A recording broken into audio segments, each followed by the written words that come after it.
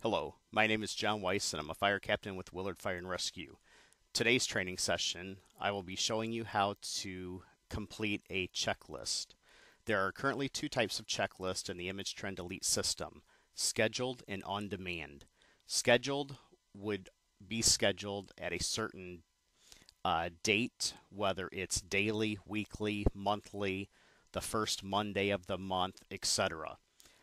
When those scheduled checklists are available, they basically become available at midnight and they're available for 24 hours and then they drop off the system. So once we get the ambulance checks up and running, they actually will be available at midnight, even though the shift may be coming on at 7 o'clock. That checklist will be available basically until 11:59 and 59 seconds. Once it strikes midnight again, that daily check is no longer available and a new one for that day becomes available. The other type of checklist is on-demand checklist. These are basically always available and you basically go and just click to start a new one. So for example, the paper monthly checklist that we used to have and are still doing, that's now logged under the checklist as a monthly on-demand checklist. To get to our checklist, you basically come up here to your switch to, and your switch to is how you change to all of your different modules. Typically, when you come to this, you're going to be here for your fire and EMS incidents. The system does remember the last switch to or the module that you've been logged into. So you click your switch to, checklist are over here under your switch to column. This is where you switch to all your different modules here and click checklist.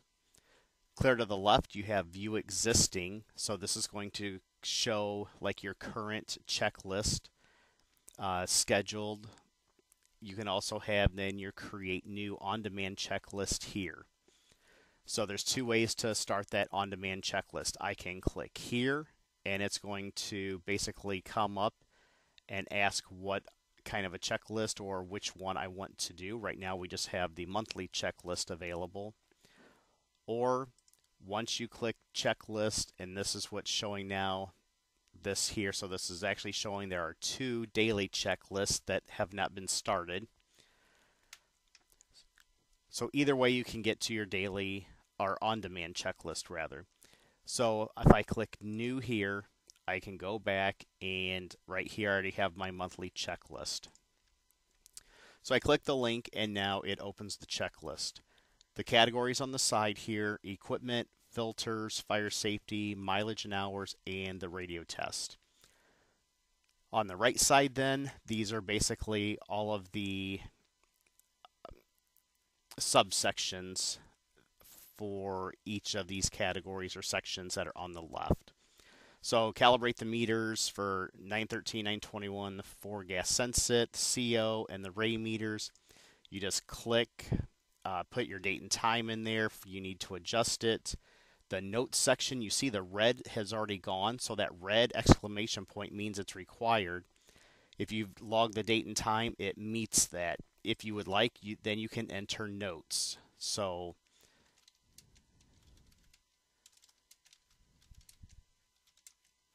all meters pass the test. And let's put that we're getting low on the calibration gas. So that way when this goes out, everybody can see that we're getting low. And this will also, checklist will also go to the chief. He wants to be included on these.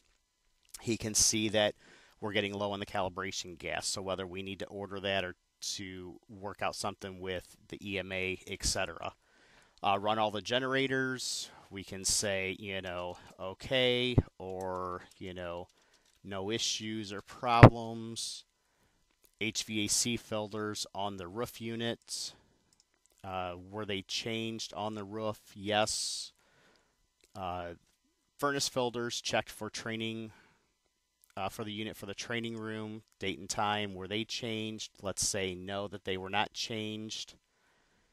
Fire safety, so the fire alarm system, monthly test, the inspection of the horns, alarms, strobes, etc. That's for the fire station. So, and then again, enter any notes for anything that you have. Fire extinguisher, the monthly station inspection. I know one time we found that they had missed one in 931, so let's put 931 fire extinguisher was missed, needs to be inspected and tagged. Fire sprinkler system, the inspection port. So let's just put date and time here, but not performed due to weather. So let's say that, right now, if it's going to cause, icy or a hazard area there in the parking lot, let's just put that it was not done due to the weather. City Hall fire extinguishers, let's say they were done, no issues, or if you informed them that the date is soon approaching. Log the fleet miles and hours, so if you've wrote that down and gave it to the chief, we can also add that in on the monthly checklist as well, or create another on-demand checklist to do the mileage with, and the monthly radio test. So the monthly radio test is the last one here. You can see that still have the red exclamation point. If you look at the top here, we have OK. So I can click OK and go out of that.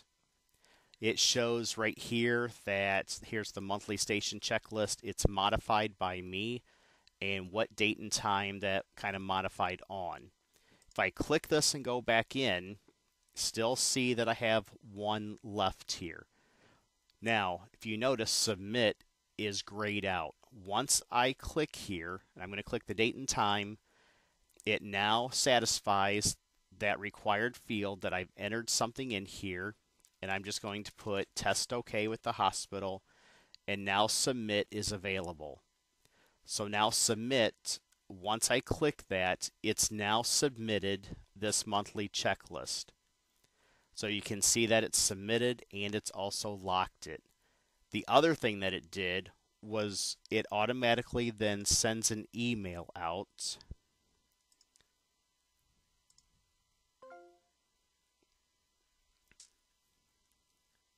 And I'm going to try to pull this. So right here, you can see this is the email that I just received. So checklist date, so right here, and the status is submitted.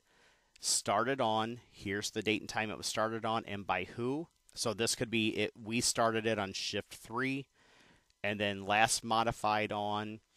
This could be shift 1 or shift 2 that actually then finished it and submitted it. Then it's divided up into all the different categories here. So that's our equipment, filters, fire safety, the mileage and hours, and radio test. And then you can see the answers here. So the monitors we calibrated. Here was the date and time it was logged, and then the comments. So this way, as soon as you click it and submit it, everybody can see if there were, issues. You can also then print this out from an email perspective, or you can also click right here in the system. If you look here over to the right, you can click and print this right here. So if we still wanted to keep a paper copy, we could print this out, etc., keep it on a log, or just keep it in the system.